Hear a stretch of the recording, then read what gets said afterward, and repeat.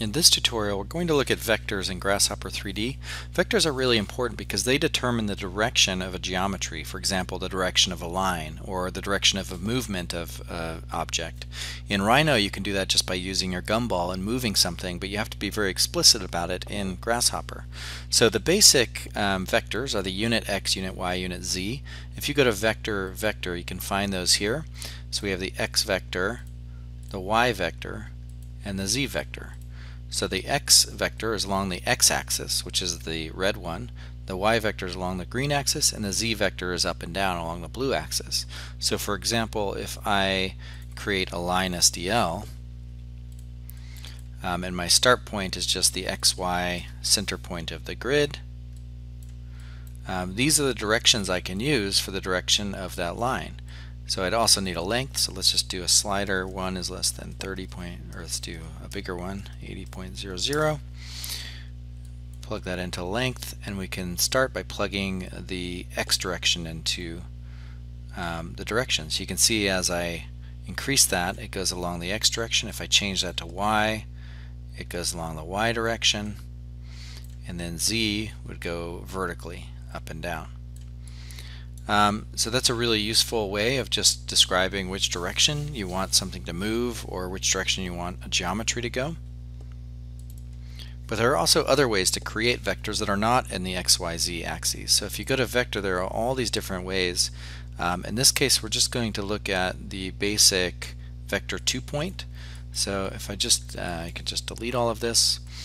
For a vector 2-point, it'll compute the vector between 2 points. So if I go into Rhino and I just make some points, I'll make 1 point here, another point there, bring those into Grasshopper, set those points,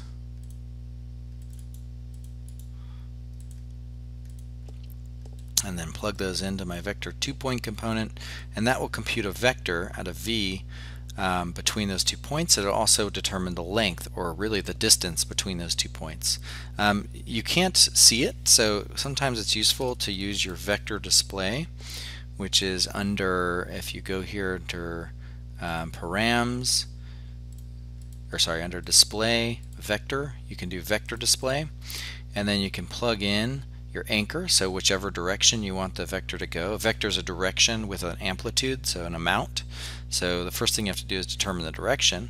So that'll be the anchor point. We'll use that first point, and then you can plug your vector into there. And then you'll see there's an arrow that's drawn between the 2 points in the direction of the vector.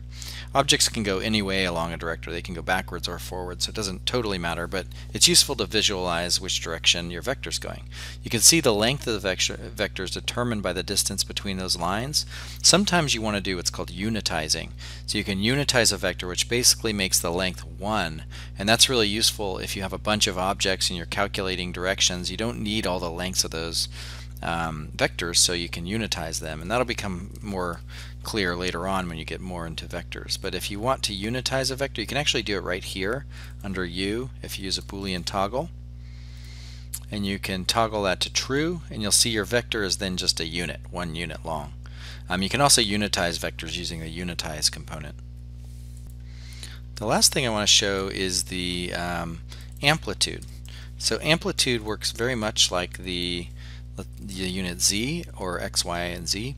So if you have a unit x, for example, let's say I have a line SDL, and we'll use just the start point for the line. Let me just delete this stuff. And then the direction is in the x, and then I have a slider for the length. You can change that slider to show the length of the line and compute the length of the line.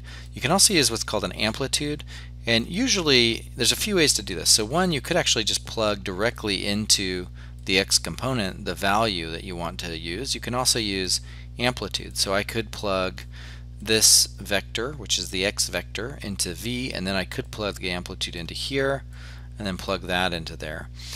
So there's a lot of different ways you can use amplitude, and it really just kind of is a bypass, so it intervenes between 2 components and allows you a little more freedom. So if, for example, you want to change the amplitude of a vector, which is the length of the vector, going into a component, you could do that using Amplitude. There'll be different reasons why you might want to use Amplitude versus the unit vector versus using an actual slider for the length, but all of those are various options that you can use.